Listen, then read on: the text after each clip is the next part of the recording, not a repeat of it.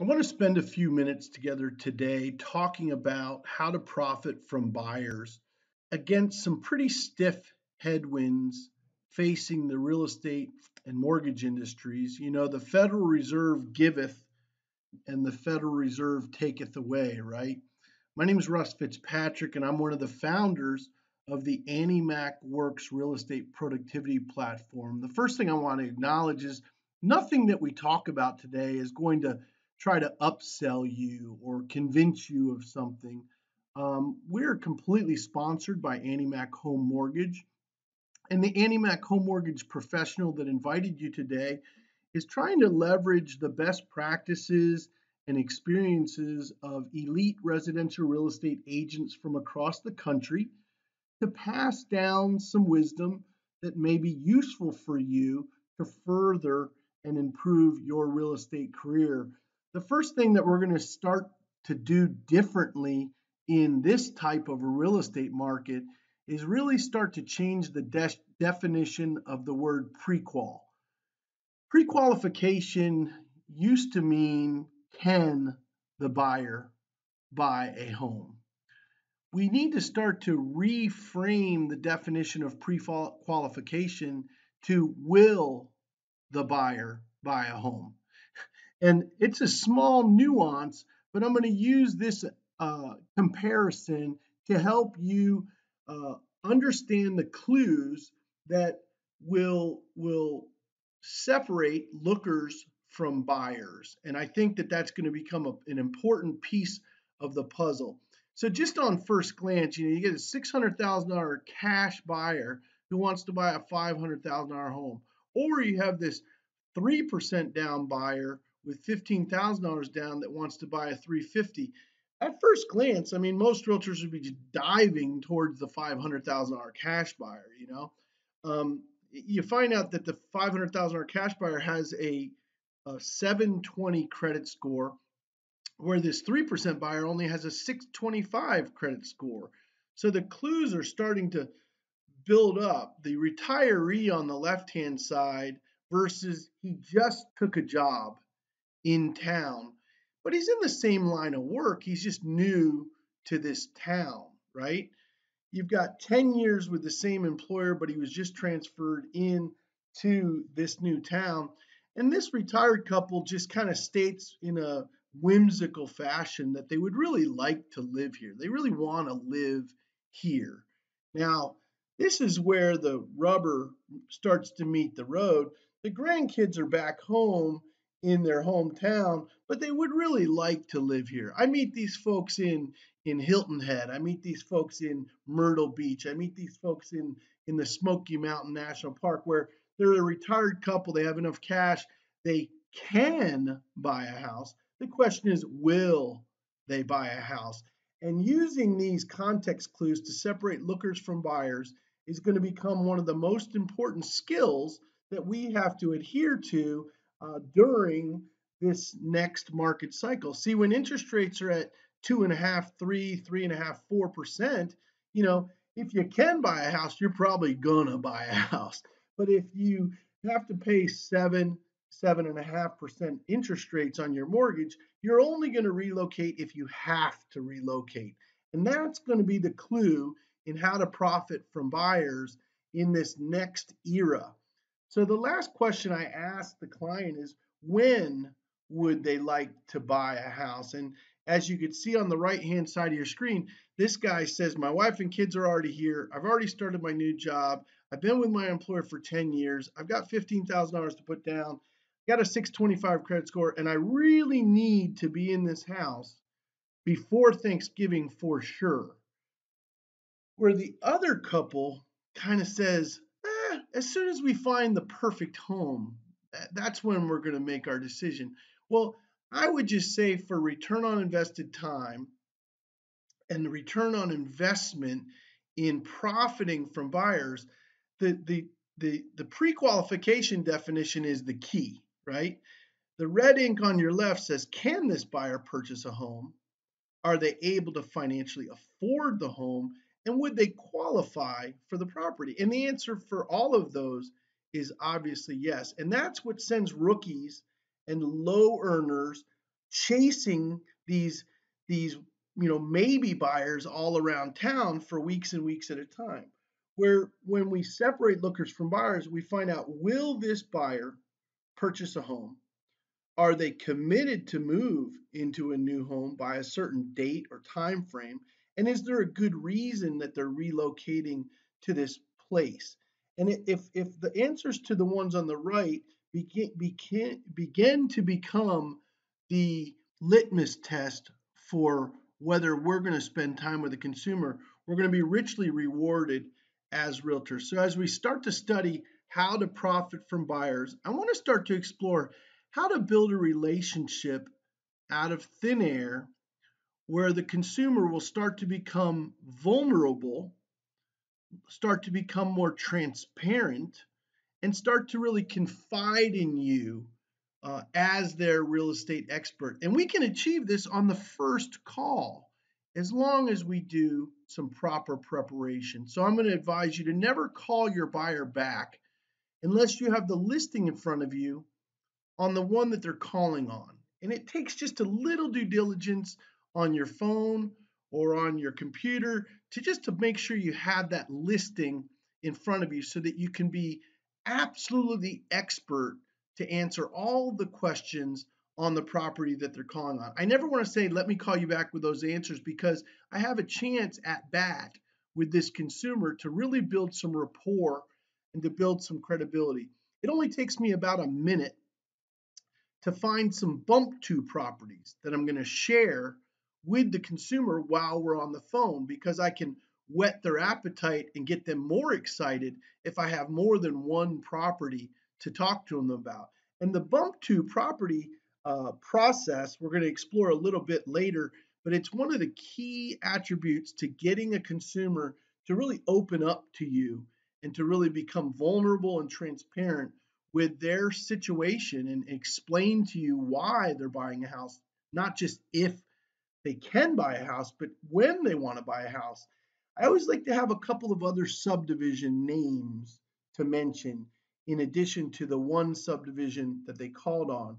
So in my community, for example, they might call on Wyndham Lakes, but I could bring up Shadowwood and Oakwood and mention some of the character attributes of those other subdivisions with more mature trees and wider sidewalks and large swales and a different layout of the neighborhood compared to the one they called on, so that as we get to know each other, they know that I'm an expert in more than one subdivision.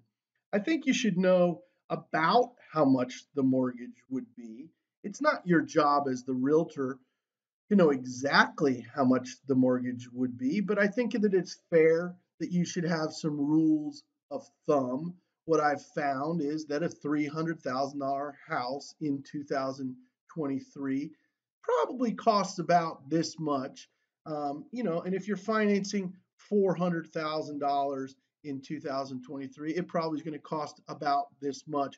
Having those rules of thumb at your disposal are going to be really helpful just to answer some general questions about their mortgage. You also need to know about special financing that they could get if you are in an area that features a lot of down payment assistance programs. Talk to your mortgage professional about that. If you need to leverage grants and first-time homebuyer programs, FHA, VA, community homebuyer programs, USDA, zero down programs, be very familiar with VA.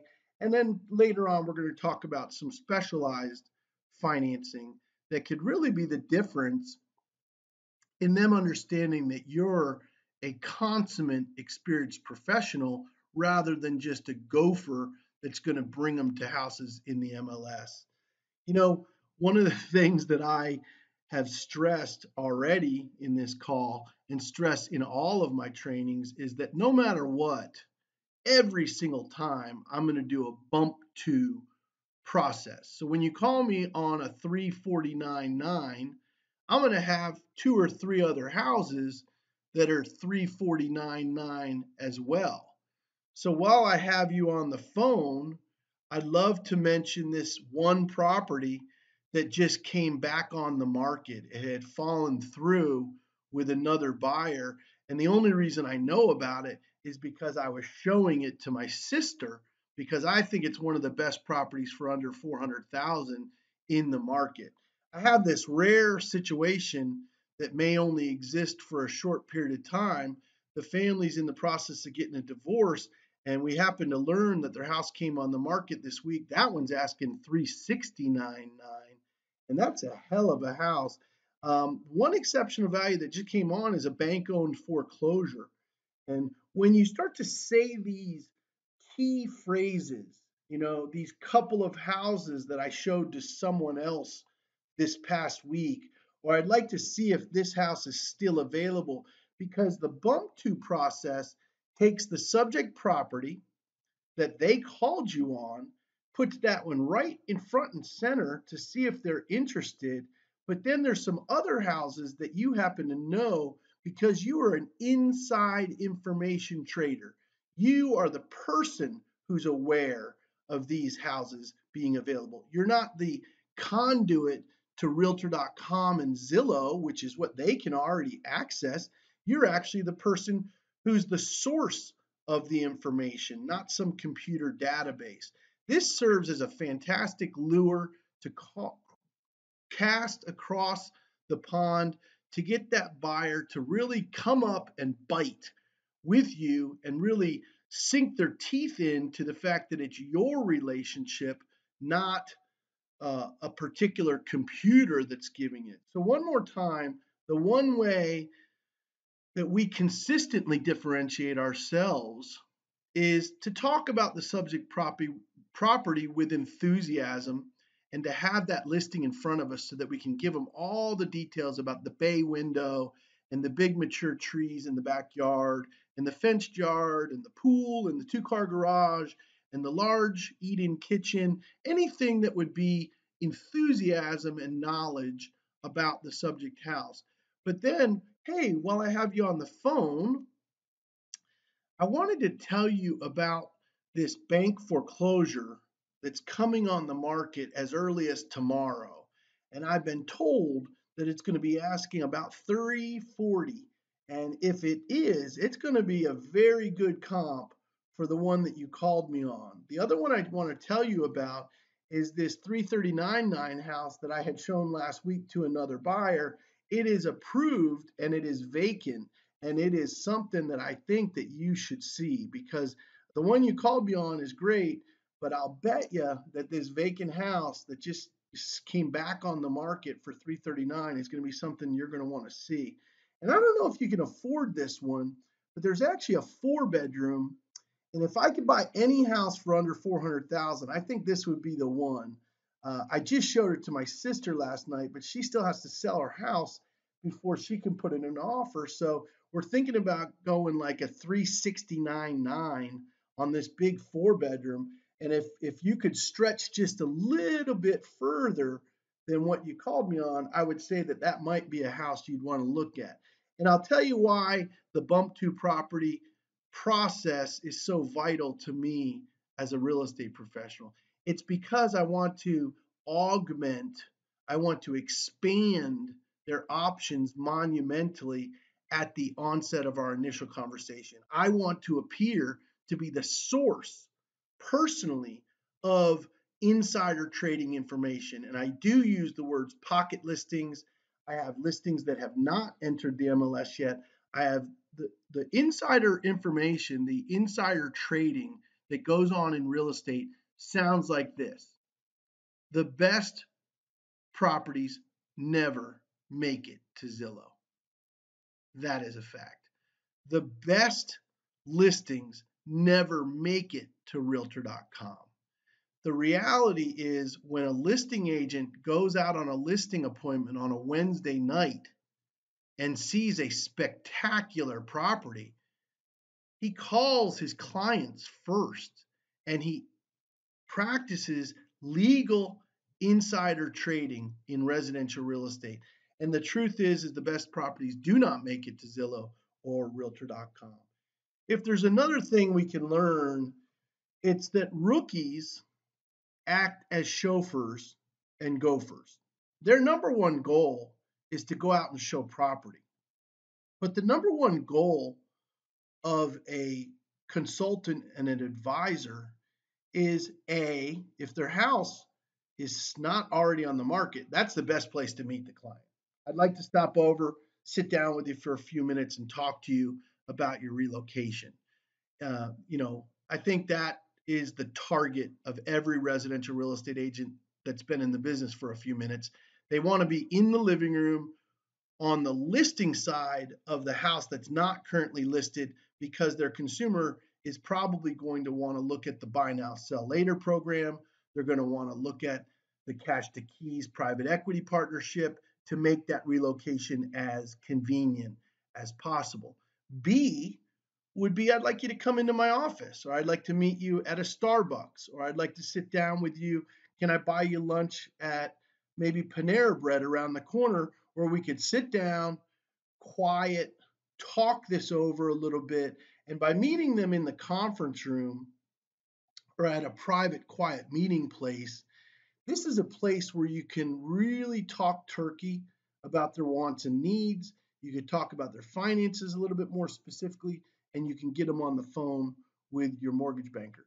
If you can't get the client to agree to meet with you at their home, the listing potentially that's not currently on the market, and you can't get them to meet you in the conference room or at a private place first, I used to use hotel lobbies ad nauseum. I was in Fort Lauderdale, Florida, the tourism capital of the world, one of the tourism capitals of the world, and we would have these beautiful, multi-million dollar 5-star lobbies. And I'd say, well, meet me at the Ritz Carlton, or meet me at the Marriott, meet me at the the Hilton, and we would sit down in the lobby, and you would be shocked at how much privacy you can be afforded in one of these beautiful hotel lobbies. If I can't get them to A or B, then C is firm. I mean, okay, so the next step, I want to get you on the phone with my partner, who's a mortgage banker, and she's going to go through all of your debts against your income, do what's called a debt to income ratio, and that's going to determine how much of a monthly payment you can afford and how much of a monthly payment you're comfortable with. So the very next thing we need to do, I can't even get you in to see a house unless you've got a good, credible pre-approval letter from a mortgage banker. So my mortgage partner is Annie Mac Home Mortgage, and they finance probably 2,500 families a month. And I work with them because they're real efficient and they're real thorough about their pre-qualification. And rather than go out and think we're going to buy a house for 425, I'd like to know that you're going to buy a house for 425, and then I'd like to know what your down payment, your closing costs, and what your monthly payment are going to be before we ever go out and see a house. That makes sense. So I'll get you on the phone with Annie Mac Home Mortgage, and they'll get you pre-qualified before we go out and see houses. Now, I know a lot of realtors will take the low grade D.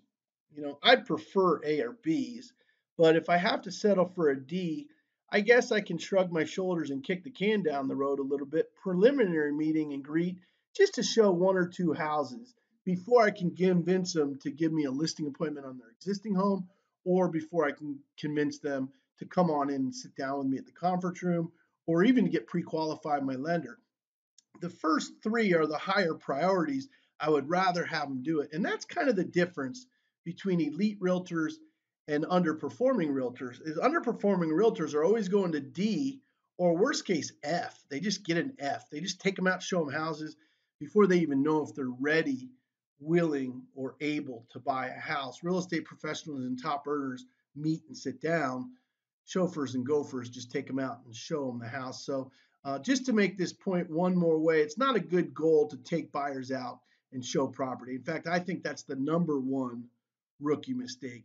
It's not useful to invest time or energy showing property to people who don't have to buy a house. Maybe they kind of want to buy a house, but they don't have to buy a house. And I think you're going to need to be separating lookers from buyers, uh, you know, in a much more efficient mechanism as these rates are a little higher and the market slows down a little bit.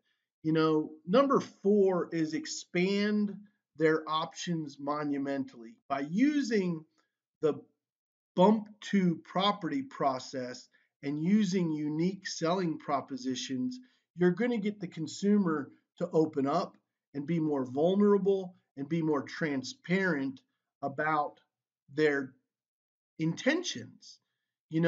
By using an if I could, would you, you're going to get them to respond. So if I could find you a house and get it ready to close before Thanksgiving, would you be inclined to celebrate Thanksgiving in your new home? If I could find you a distressed property that might need a little bit of renovation, would you be open minded to taking a look at renovation lending products or the fixer upper process that we see on TV all the time? Um, Using timelines and holiday dates and bump to properties, especially foreclosures, distressed properties, divorces in this kind of a market, is a great way to get the consumer to engage with you more aggressively. If you can't find the perfect home, would you be open to opening up some inventory and establishing some instant equity with a renovation project or a handyman special? Magnolia, Joanne and Chip Gaines, these are fixer upper darlings, right? So houses that have no appliances or need a roof or need some TLC. Would you be interested in that? How does renovation lending work? We just need to be open minded. Get a professional to analyze the house before we get involved in it. Protect yourself with some appraisal contingencies and protect yourself with good inspections and repairs. But if we're open minded to the due diligence, the secret to success is that your AnnieMac home mortgage professional can lend you the money to buy that house, subsequently lend you the money to fix that house up, and finally tie it all into one mortgage payment. So you're not stuck with going out of pocket with all of your repairs. So this is called a renovation, home style renovation, or a 203K renovation loan. These are lending products that did not exist just a few years ago, where effectively your AnnieMac home mortgage professional can appraise that house, appraise what it will be worth when it's fixed up, and lend you one mortgage on the full amount. So I've done a few of these in my day. I did one down in New Orleans with my wife, Carrie. We bought it for 107. We did $65,000 in repairs. The appraisal came in at 285, and it was $113,000 in instant equity. I can promise you that's a real world situation. They exist all over Pennsylvania, Colorado, Massachusetts, Florida. There's houses that are in disrepair all over the country. We sold that house for $285,000, and I'm really, really proud of it. Another thing I'm proud of, and I hope you'll be excited to hear from, I run a licensed real estate brokerage in Florida, converting up to 4,000 leads per month over the past 36 months. We purchase leads from Zillow, Realtor.com, social media, and Google pay-per-click. I want to bring in my call center manager for just a few minutes to talk about some best practices and real-world experiences that he's facing right now in the real estate market.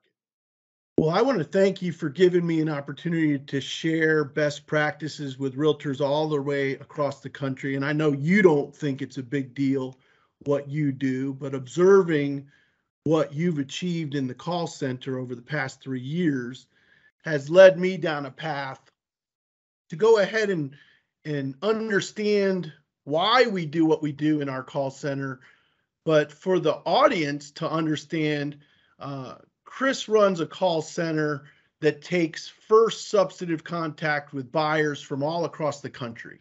Over 70,000 leads have come in during the last 3 years. And of those leads, Chris's team is responsible for transferring live lead transfers to realtors and to mortgage bankers. So the first substantive contact, that first conversation, is the tip of the spear. So we felt it was pretty appropriate to share these best practices with the realtors that are attending How to Profit from Buyer Leads in 2023. Chris, you buy leads, your organization buys leads from Zillow. Your organization buys leads from Realtor.com. Your organization generates their own leads from organic and Google pay-per-click.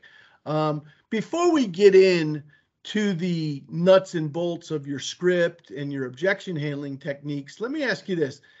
What percentage of your Zillow leads did you transfer live to either a mortgage banker or a realtor last month, just as an example? What percentage?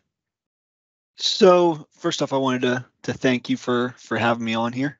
Zillow, Realtor.com, Google pay-per-click, they all behave a little bit differently, but Zillow leads last month, for example, we were at a 54% conversion rate for the month of October. That means we transferred over 50% of our buyer leads over to either a mortgage professional or a real estate agent in the markets that we service.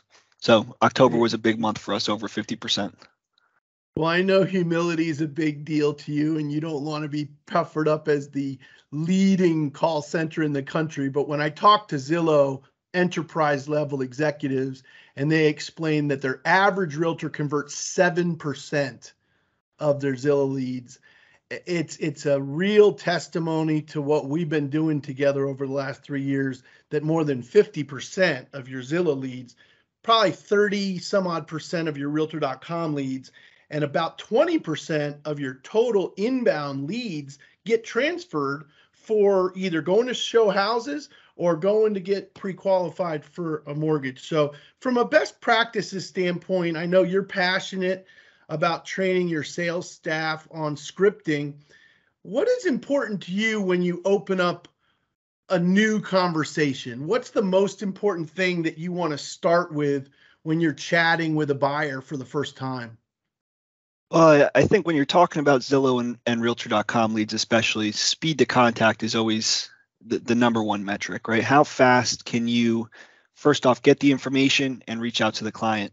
The sooner that you can get that client on the phone or make contact with them, whether it be text or email, the higher chance you have of converting that lead. So speed to contact is our number one metric in our call center. We usually aim for about 30 to 60 seconds from the time we've received that information to the time that we're on the phone with that client. Second would be really opening up dialogue to figure out what they're looking to accomplish, right? And how we can serve them as far as achieving their goals. Why'd you fill out the information? What was the intention of the call?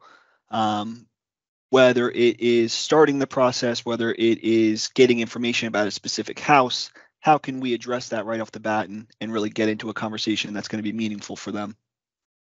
So it sounds like you accomplish more by asking thoughtful questions than anything that you say or sell to the consumer. Is that pretty fair?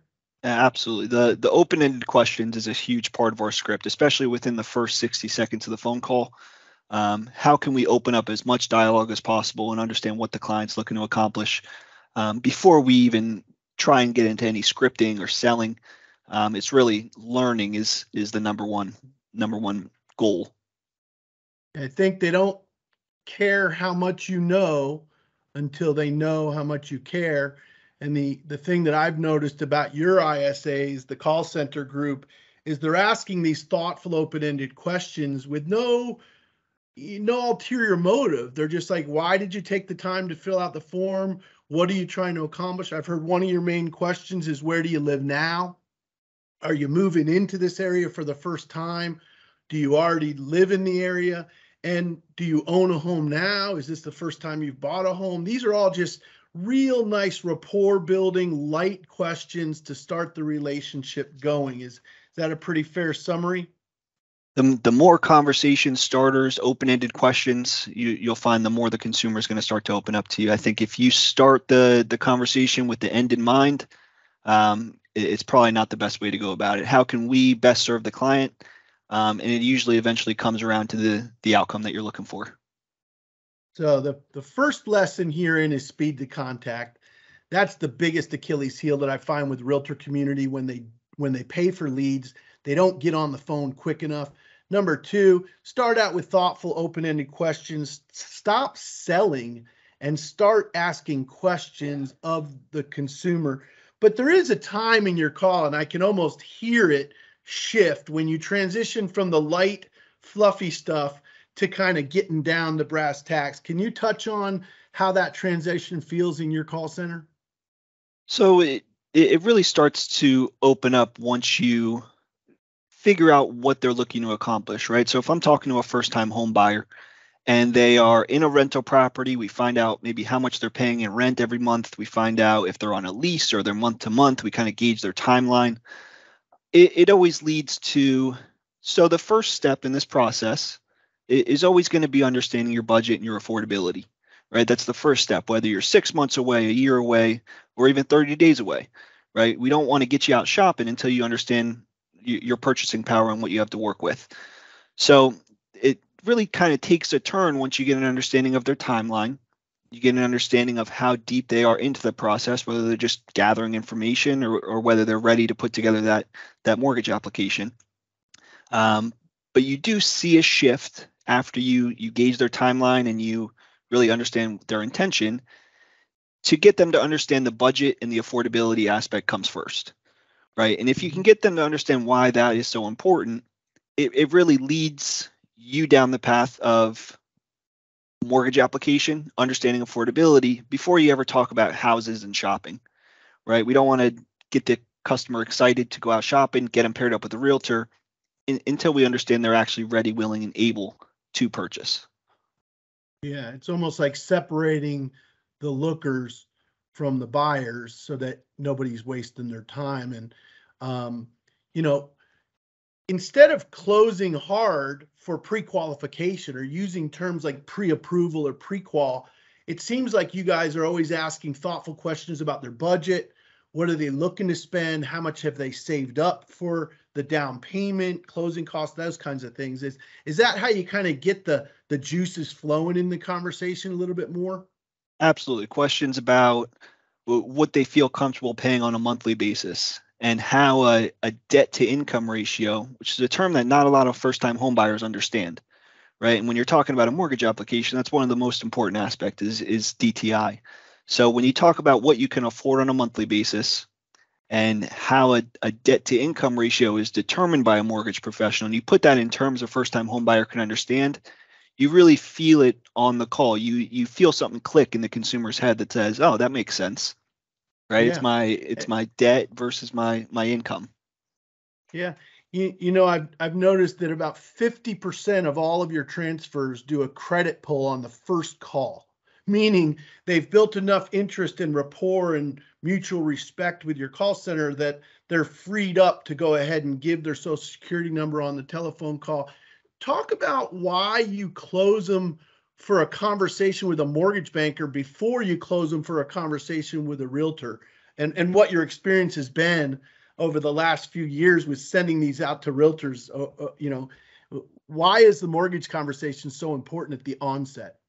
I think it really all boils down to that click that goes down in the first time home buyer or a typical buyer's head when they understand why affordability is so important, right? If you can get them to understand we have to look at your debt to income ratio because that's going to determine your purchasing power, they really feel that there's no reason to go out shopping. I would say this, Chris, it's what's in it for you. It's not what's in it for me to go get a mortgage approval. It's what's in it for you to go get a mortgage approval. We used to say things like, the only way you're going to know the nuts and bolts of what your new home is going to feel like is if you know the down payment, you know the closing costs, you need to know the principal, interest, taxes, insurance. Every single aspect of the home ownership has to be understood before you go out shopping, because frankly, no realtor is even going to let you into the listing if you haven't got a pre-approval anymore. I mean, not in 2023. You're not going to be able to go out and see houses without a pre-approval. So you're almost doing it like what's in it for them to get pre-approved, not what's in it for you, right? It's all to help them gain knowledge and gain an understanding of what they can afford. And even when it comes down to location, I talk to buyers all the time that are indecisive about where they're looking, right? If you can get them to understand the property taxes in, say, Camden, New Jersey, are much different than the property taxes in, say, Hudson County or Essex County in northern Jersey.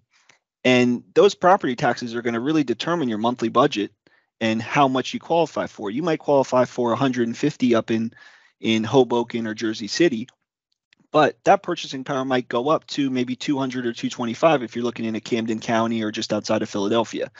So it all boils down to um, the mortgage pre-qualification and them understanding their budget way before they ever are willing to speak to a realtor. I would only take exception to your financial projections there. There ain't too many houses in either of those counties for under 300,000 anymore, right? No, there's not. There's definitely not. Yeah. I would say affordability in those places are definitely a little higher than that. Yeah. So do you have any objection handling techniques that come to mind that would help our realtors? I mean, are you facing stiff objections from your consumers? And what are those objections that you hear most often? When it comes down to the mortgage pre-qualification and putting together the application, a credit pull is always one of the toughest objections to get around. If someone isn't willing to pull their credit, I think getting them to understand it is a hard credit inquiry, but the impact on your credit may not be what you think, right? And the only way that you're going to get any valuable information from a mortgage professional and really understand your budget more than an online mortgage calculator is to calculate that debt to income ratio, determine your income compared to your debts. And the only way to do that is by having a mortgage professional look at your credit. Okay. And if they're not serious enough to talk about credit and talk about income and liabilities, they're probably not that serious about purchasing. Right. So we want to address that head on. We want to take their objections. We want to comfort the buyer, obviously, and give them the knowledge that they need to make an informed decision. But at the end of the day, we don't want to waste anyone's time, and we don't want to waste our own time. So I would say credit It's pull is funny. definitely the highest objection that we get. Yeah, and if I'm a realtor doing lead conversion, I don't really have to get into that very much because when I was at Remax, for many years, and as you know, I sold hundreds and hundreds of homes per year. The interesting thing is, I would stress the affordability, the budget, the monthly payment, the down payment, understanding the full context of the economics, and then I would just let my mortgage partner do it. Before we go, and I need to wrap up, what do you think about the new Cash to Keys program? And how is that playing into the hearts and minds of these young buyers that are buying their first home, some of them, or even a move up buyer who has a house to sell? I mean, are you using Cash to Keys in conversations with your consumers? 100%. Cash to keys has become a huge tool for all of our ISAs, right? Taking a buyer who's maybe frustrated in the current market, right? We get people all the time that say, I'm getting beat up by cash offers. I'm having trouble getting an offer accepted. I talked to someone the other day that placed 20 offers on homes over the course of 3 to 4 months, and not one of them got accepted. The realtor's frustrated, the buyer's frustrated. Cash to keys can completely change the narrative of that. So we use cash to keys every day. Every time we get someone who needs to sell a home, it's a buy now, sell later proposition. And whether or not they use cash to keys or whether or not they use buy now, sell later to close, um, they may not. They may. It's the hook that grabs them. Well, I hope the time that we spent with the call center manager was useful for you. I want to do a quick commercial for our AnnieMac Mortgage Professionals to download Simple Nexus Realtor app and keep AnnieMac in your back pocket.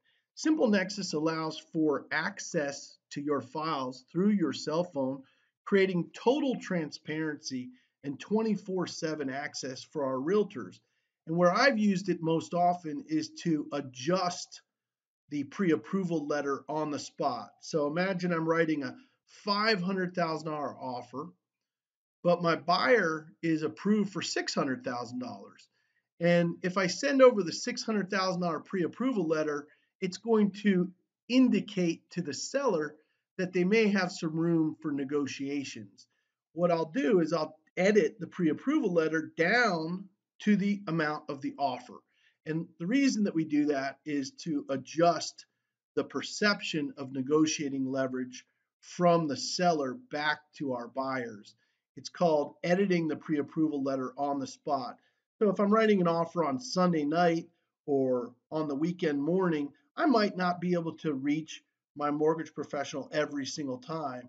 What Simple Nexus allows us to do at AndyMac Home Mortgage is to keep AndyMac in your back pocket and have some 24/7 access. No matter what time of day or night you're writing your offers, you can access every element of your transaction and all the benchmarks. I'm going to end my session with you with some of the cute, commonsensical things that I used to do as a realtor. See if they're helpful for you.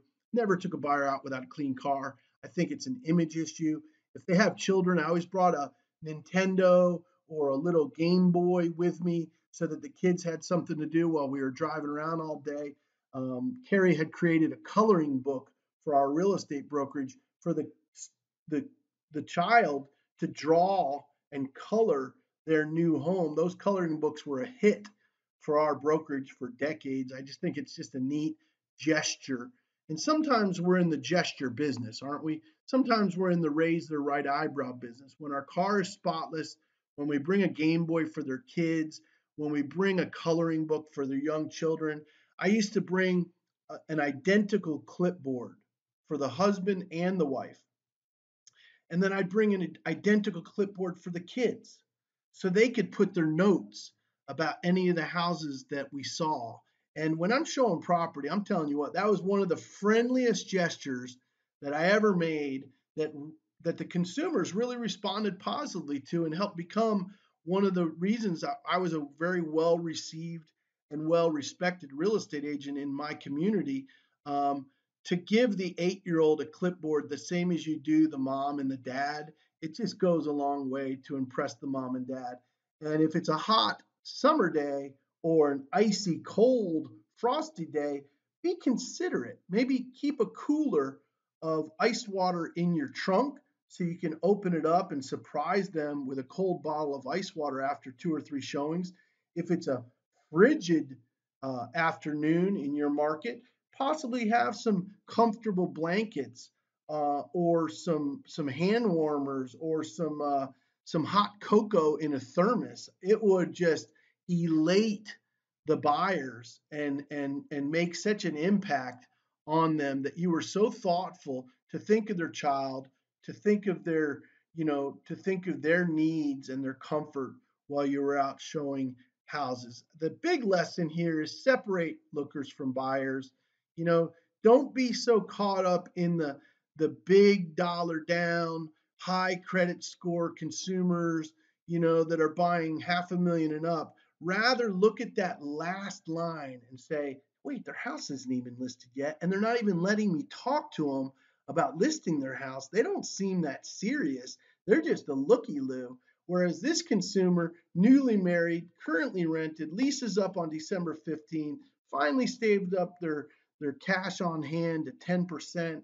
They got, 30 grand down or whatever. They're ready to buy and they're sincere about not renting anymore. I think if there's one lesson to take into the changing transitional market that we're in today and might be looking at for the next 18 months is become astute observer of the context clues that let you separate lookers from buyers.